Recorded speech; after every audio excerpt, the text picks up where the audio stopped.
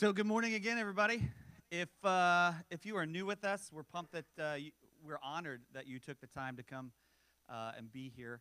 And on your way out, if you want to, there's a little welcome center over there. And just to say thanks, if we won't use your email for anything, just know that.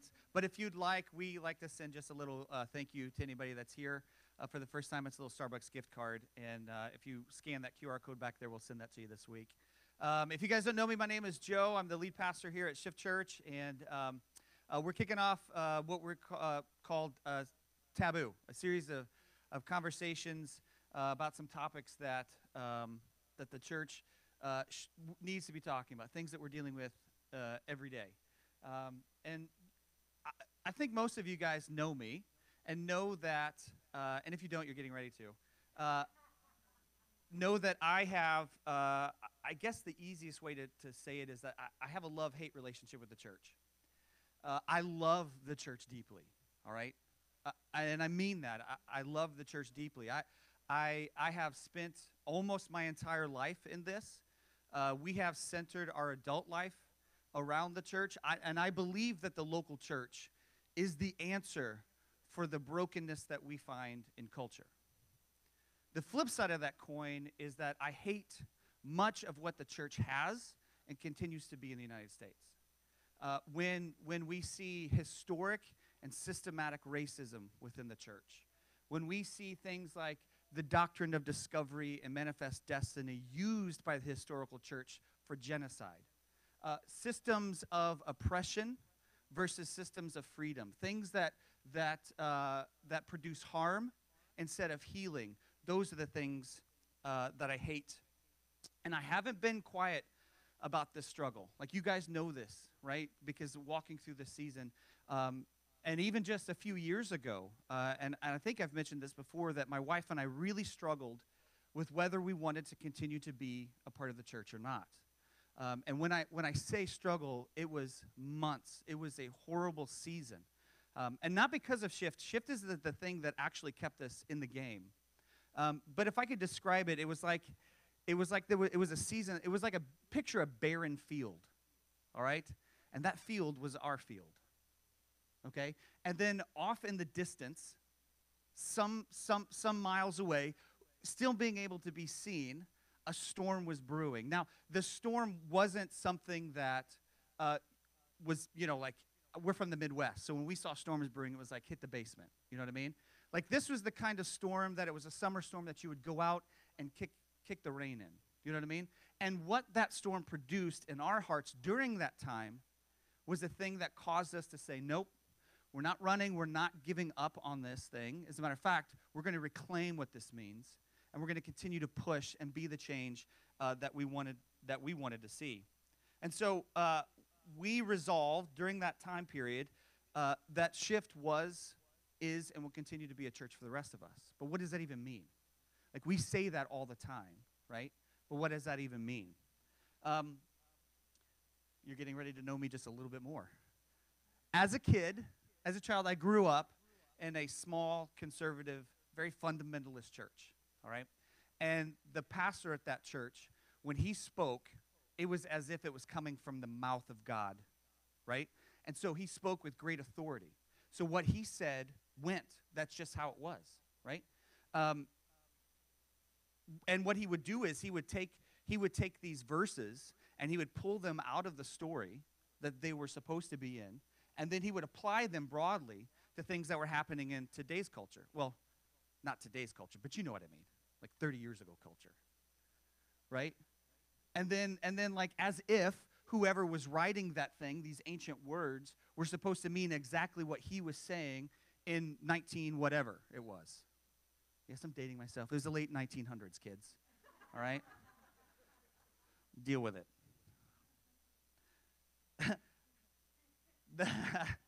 Right? Oh. Ugh. The very real problem with that, is that if somebody's standing here on a stage like this and telling you that what I say is absolute authority, it's nothing more than a cult. That's the problem, right? And if that's the thing, and I'm taking these things from here and applying them to here, then that's what you have to believe. And it happens all the time. Take one of the most misquoted and misused verses of all time. It's Jeremiah 29, verse 11, all right?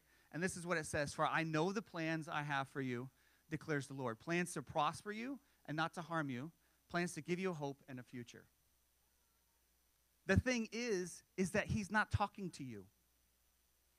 He's not talking to us. God is talking through his spokesperson or prophet Jeremiah during a time period where the Israelites had just been conquered. The Babylonian Empire had marched in and destroyed the Israelites, right? They killed and tore their families apart.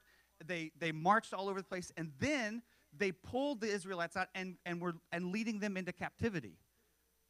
They were an enslaved people, and so God is talking through his prophet Jeremiah and talking to them, reassuring them that he hasn't abandoned them, all right? And that's just one example. There are far more dangerous and toxic theologies that come out of taking something out of context and putting it into today's and making it say things that it wasn't meant to say. So to be a church for the rest of us means this, that we won't twist Scripture to just fit our needs. When we teach things, they're going to be taught in the context of when they were said, who they were said to, and why they were said to them. And then we can look at the broader themes of those things, and there are going to be times where there'll be stuff that does directly apply to a situation, right? I mean, that's the reality. But so much does not. And so we're going to look at these broader themes. And here's what happens when you don't follow this, all right? I'm going to stand here and I'm going to teach you that God has plans for you not to harm you and to prosper you. But what happens when you believe that wholeheartedly, like, no, he's talking to me, and then harm comes? Are you telling me that my mother's 8-year battle with an incurable blood cancer is to prosper her? Are you going to argue that with me? What happens when that phone call comes and you believe that God's plan for you is to not do harm and to only prosper you? When we take these verses out of context, right, and apply them to things that they aren't meant to, that's called bad theology. And at its best, bad theology creates toxic beliefs and actions. And at its worst, bad theology kills. And so to be a church for the rest of us means that we won't twist that Scripture just to fit our needs. Now, when my wife and I have been in local church ministry for 20 years now. 20 years now, and the second church that we served at was up in St. Louis. And when we came into that church, it was on the tail end of this building campaign. Like they had been in a smaller facility and had experienced some growth. There was a lot of growth in the area, just people moving in, suburb of St. Louis. And so we got there just as they were getting ready to finish this new facility. They had experienced so much growth that they built this like $3-point-something million facility. Now, I'll be honest, it wasn't fancy. It was really nice, but it wasn't anything fancy. It's just land, right? But we came in the tail end of that, and it was a super exciting season, much like kind of the one that we're in, kind of, you know, in a new space and all the stuff that comes with it. And I'll never forget the first week that it was open. I led the students there, and our student room wasn't completely finished. So we met in the multipurpose room. It was a big gymnasium, right? Nice carpet with all the basketball stuff marked out, and we had a nice basketball. You could move them back and forth and stuff. It was awesome. So we met down there, and so we started playing basketball, right? And then, out of left field, one of the church's Karens, and there were if your name's Karen, I'm sorry, there were so many of them. As a matter of fact, there were so many of them that my wife and I dubbed them the Jedi Council. So, so if you're watching this from there, you just know that you were, no, I'm kidding. So she came out of left field and started yelling at me, and I'm like, what's going on here? She took the basketball. How dare you play basketball in this church? And I'm like, wait a second, we're in the gym. with the basketball markings that have the basketball hoops. But she was afraid that we were going to scuff the walls of the new place. And she took it. I didn't get to play basketball with the kids until like later. It was sad. We cried. And the kids didn't love Jesus anymore, so that's her fault. No, I'm kidding. I'm totally kidding. I'm totally kidding. Totally kidding. Totally kidding. But what happened is that everything began to be building-centric. Everything began to happen on the church campus, and that's what it was. It was a campus. Like, we went from being driven by mission to being driven by money. Right? And the rallying cry was invite, invite, invite. Because if more people came, then more people could give. And show up was the thing, right? Show up. Even during, and I'm not playing, I'm not exaggerating this, even during, and you've seen what's going on up there now, or maybe you haven't, but they got a couple feet of snow. Even during weekends like that where there were winter storms, where everybody should have stayed home, we didn't. Because people had to be there, because if people weren't there, then nobody gave. And you might be sitting there thinking, well, maybe they just wanted to gather. I was in the leadership meetings. I brought receipts. I know what the conversations were like. Everything became about that place. Now, I'm going to tell you this, that, yes, this place is awesome, but we will never be building-centric. The moment that what we're doing becomes about this space or another space, I promise you, standing here, I quit. I'll quit.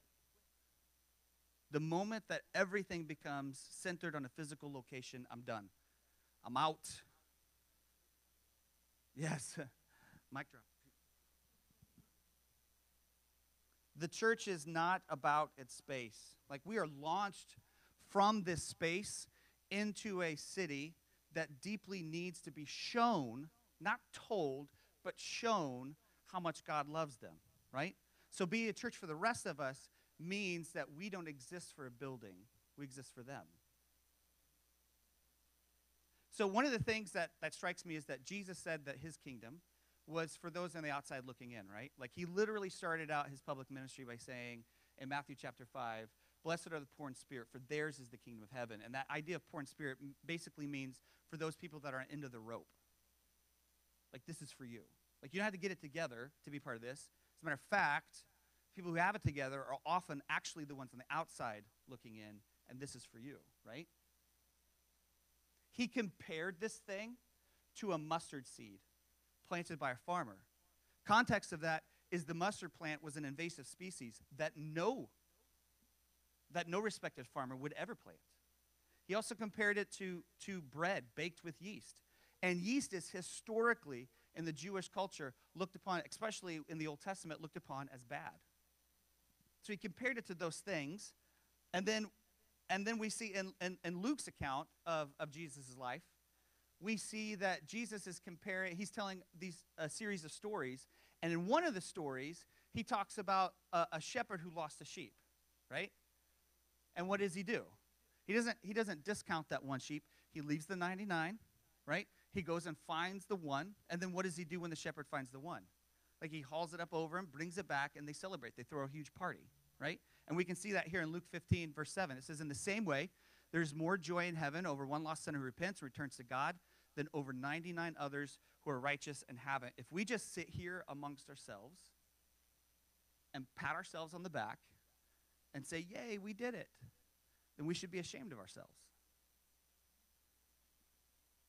Should we celebrate this? Absolutely. Yeah, we should take time to reflect on all of the things that led to this, right? We should absolutely do that. But this isn't it. This cannot become our identity. It's not the church. You're not going to church. You're going to a building. In our Life 360 app, it's actually labeled the building, okay? Because it's just a space. Will we utilize this space for us? Absolutely we will, all right? Will that ever be the focus? Not as long as I'm the pastor. Not as long as I'm standing up here. I want this space to be for others. We should hold this space open-handed. Like, we're never going to charge for this space.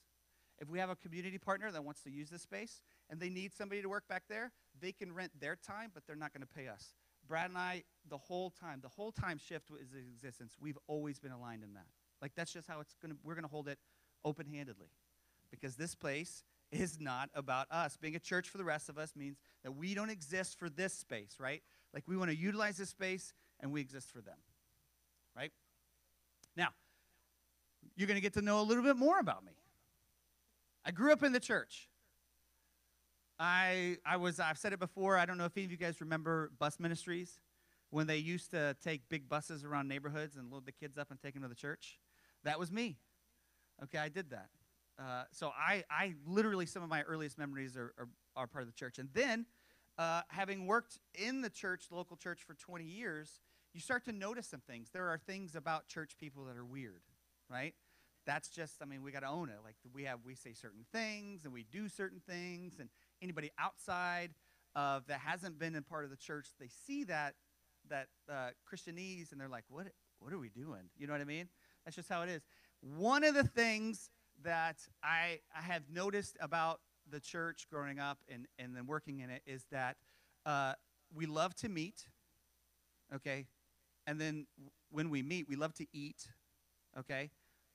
That makes sense, okay? Church people can throw down with some crock pots. That's, right? Like, that's fine. That makes sense to me. The one of them that did make sense to me is that, like, church people love to do studies on there are so many studies. If you look up Bible studies, you will be there.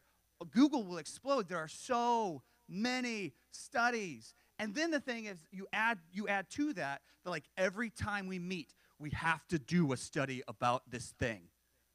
And then if you follow Jesus, you have to be at this thing, this study about this thing, because it is of the utmost importance. And so then all of a sudden we've got this, well, here, take this. Taking a verse out of context and applying it to something that it's not really meaning to speak to. Hebrews, it's a letter in oh, well, no, leave it there. Yes, you're right. I almost skipped one. No, you're good. I freaked her out. Don't mishear me. Gathering is important, all right? Gathering is important, all right? I'm not saying it's not important. Should we gather together? Absolutely, okay? I don't know how you do a thing apart from another group of people that are striving to do that thing, right? Whether it's a spiritual thing or it's a physical thing or whatever it is, if you ostracize yourself from the group of people that have the same goal that you do, it's so much harder than if you were with them, right? And we even see that Jesus made the gathering a routine, all right? So here in Luke chapter 4, we see when he, being Jesus, when he comes to the village of Nazareth, which is his hometown, his boyhood home, he went as usual to the synagogue on the Sabbath, right? Like, that was part of his thing. Right, so we see the good part of that, right? So, like, I want to actually recognize that. But what we've done with this is that we've taken this idea and we've stretched it to mean things that it's not supposed to mean. All right? And if we start taking these verses out of context, now we can go to that Hebrew passage. All right? This is a letter in the New Testament that says this, and let us not neglect meeting together as some people do, but encourage one another, especially now that the day of his return is drawing near. The problem with this is that we have taken what Jesus talks about, right, and we see Jesus doing, and then we create this system that not only doesn't help us accomplish that thing, but then creates a system that creates harm and shame and guilt.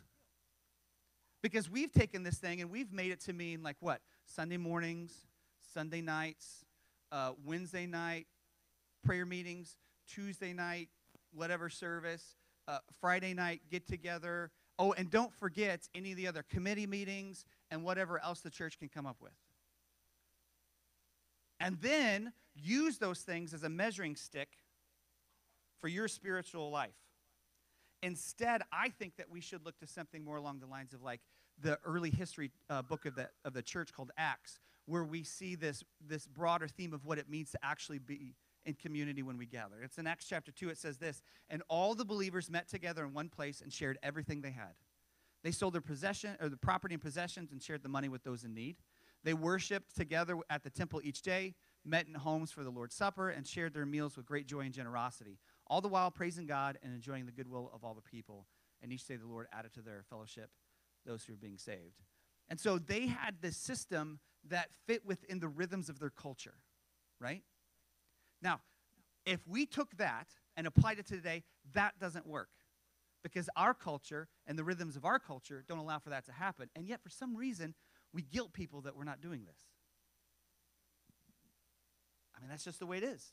Should we gather? Absolutely, right? Should it be a priority in our lives? Absolutely. Should it be the measuring stick? No, not at all. Not at all. I'm not sure, like I said before, I'm not sure that to do the thing that we want to do, we can do that alone. I'm sure maybe there's somebody out there built that way. That's not me. Like, I need people. I need a team of people around me to do these types of things, right?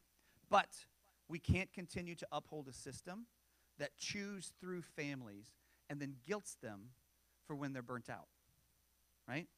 So to be a church for the rest of us means that we don't exist for your attendance. We exist for community, right? And that looks different to different people during different seasons of life. Like, we're not going to shame families for taking the vacations or taking the weekend away. We're not going to guilt people for needing to step down or to take a break to rest. I have been thankful. It was a breath of fresh air when I stepped on staff, and it was always about people over positions. Like, that was a breath of fresh air for me. To be able to say, no. We're pulling you out of this position. You have got to rest. And we care more about you than we do the position, right? And so we want to continue to build on that. We want to continue to build on that idea and create a culture that helps and doesn't harm, right? And we want to do it within the rhythms of the culture, overall culture that we live in today. And so one of the things that we're going to do going forward is that we are scheduling online-only services during certain periods of the year, all right? During high travel periods, vacation periods, there are going to be certain weekends that's going to be online only, all right? And here's our online only dates. March 27th, it's the end of the spring break. March 29th, July 3rd, September 4th, and November 27th. We want people to be able to gather together guilt-free, because now you don't have to worry about, well, there's nobody there to serve. Well, that's fine, because you can just watch it online, all right? We want people to be able to take those time away and not have to worry about responsibilities or even if the guilt's not coming from us, right? Like, you still feel that twinge. Like, I know how it goes. But we want people to be able to do that on their own and to spend time with friends and family, because I can't think of anything better. I can't think of anything that honors God more than spending time with friends and family. Listen to me. I told you, I grew up in the church, right? Worked in it for 20 years. As a kid, all those hundreds, good Lord, hundreds of sermons and lessons, thousands probably. I can't remember a single one. I don't remember one. And I really honestly thought, if I could remember one. I remember words, inside jokes. But you know what I do remember? I do remember my dad teaching us how to properly field a grounder. I do remember my mom celebrating our wins like she was insane. And if you know my mom, like my wife just laughed. Every day we talk on the phone. I'm so proud of you. She's still doing it. If she could, she would put this up on the refrigerator door. I remember being stupid with my brother. We have little recording, again, this dates me, but we had like a tape recorder, and we did all kinds of stupid stuff with that tape recorder. I can remember those things. I can remember all the family trips, and I can remember the family struggles, right? And do you know where my biggest spiritual impact came from? My family, right? It came from my family. And so we want to create an environment where people can have those things, volunteers and staff alike, to be able to do that, to have that just as part of our culture, that we're encouraging that. The thing that the church should be to come alongside the family and support them, right? And so that's what we're going to continue to do. Like, to be a church for the rest of us means that we don't exist for attendance, but we exist for community, and so we don't want to force it to manufacture it, right? Now, here's the deal. I could continue. I could just keep going because there's so many things that it means, all right? There's so many things that it means. But I'm not going to because we'll be here till next week. And I know that we have other things to do. We have more important things to do. And so now comes the part where we leave, all right? Now comes the part where it's time for us to go because being a church for the rest of us is about us at all, right? First and foremost, we believe that it's about Jesus, right? That he invited us to partner with him in bringing healing and freedom to Gainesville, to bring wholeness to the city that we love, right? It's about partnering with him in restoring relationships, in accomplishing his vision of heaven on earth. That's what we do. And so a church for the rest of us means leaving. Means leaving this space, which is awesome, and today has been awesome, right? But it's not who we're called to be.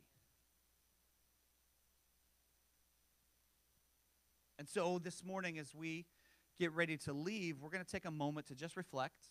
And you notice there's these little cups on all of the seats. This is a pale comparison of what the actual first communion looked like. Like they shared a meal together. And we'll do that, but not today. And so in that little cup is a wafer-like substance thing. Well, just wait. If you take the communion, you know what I'm talking about. And that little piece is representing, it's calling us to remember Jesus' broken body, right? And then that little bit of juice is calling us to remember the blood that was shed, right? That sacrifice to end all sacrifices. That Jesus would willingly lay down his life at the instrument of the Roman Empire to show us a better way, right? To show us, he proclaimed, no, if you watch me, I'll fulfill all this, which literally meant just watch me. I'll show you how to live this life. And so we pause to reflect on that, to remember that, but that's also an invitation to us, like individually and corporately. Like, will we partner with him in bringing that restoration to Gainesville? Will we partner with him to actually bring real, tangible health to this city? Right? And then we reflect on that just personally. Like, what am I doing to partner with him in that? And then the question is, what are we doing to partner with him in that? And so as Sam plays, Sam and Peter just kind of quietly play. They're going to turn the lights down. When you're ready, if you would like to partake, go ahead and partake of communion. And then they're going to lead us in a song. And then we're going to go out there. And then we're actually going to live this out. And we're going to make the city better. And it's going to look different for different people, right? And it's going to be small. And it's going to be huge ways. Opening doors. Helping dismantle some system. I mean, it's just anything and everything. If you're bringing better to the city, then you're partnering with Jesus to do it. All right? So let's pray. Father, we thank you for this morning. We thank you for all of this. We thank you for being able to be a community like this where unity doesn't mean uniformity. And where we can leave this place knowing that the things that we do through the week matter. And God, I pray that as we just pause to reflect on your sacrifice, God, first I want to say thank you.